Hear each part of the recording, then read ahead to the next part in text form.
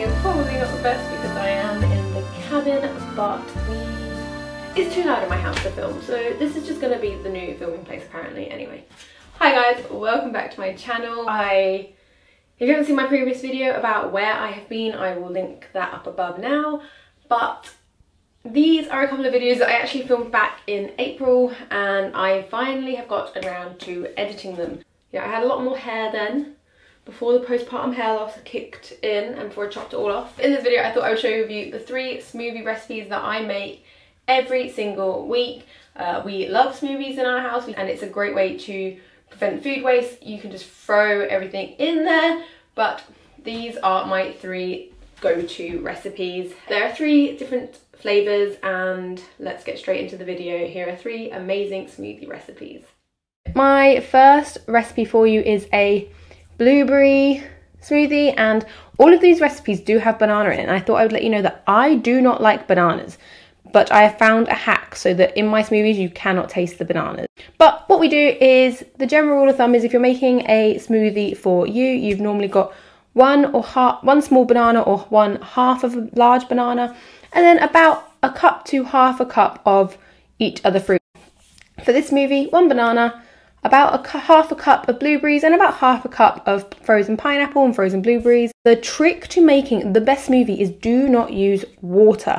The trick is to use a juice. So in this one, I'm using coconut water and apple juice. If you don't want to buy coconut water because it's expensive, then apple juice is your best friend for this smoothie. If you do not have a high-speed blender like the Vitamix, then where I'm using frozen fruit for all of this, either use fresh or let it thaw quite a bit before you do choose to use it, and it will blend smooth in a normal blender. And then cover the fruit with liquid. So for this one, I'm doing about half and half apple juice, half coconut water, but you can just use one of them. I would encourage it to be apple juice, and then just make sure the fruits are covered, other than if it's a frozen banana, then obviously that's going to stick out a bit, but generally just cover the fruits and then it should blend smooth.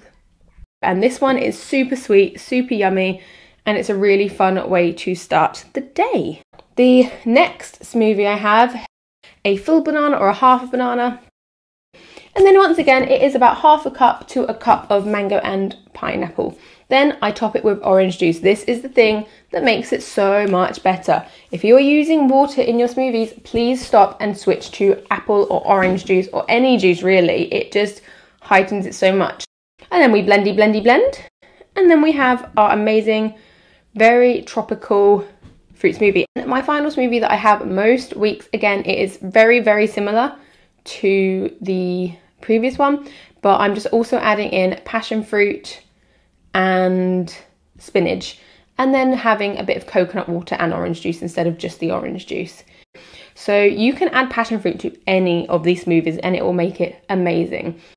And then, so that means we've got a purple smoothie, a yellow smoothie, and a green smoothie.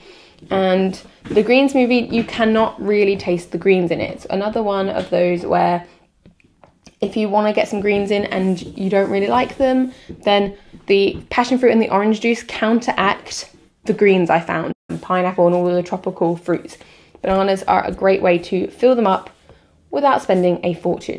Also, you do not need to add the passion fruit into the smoothie at all. It works great just adding the spinach in. One thing about smoothies you need to know is that you can quite literally throw any fruit in there.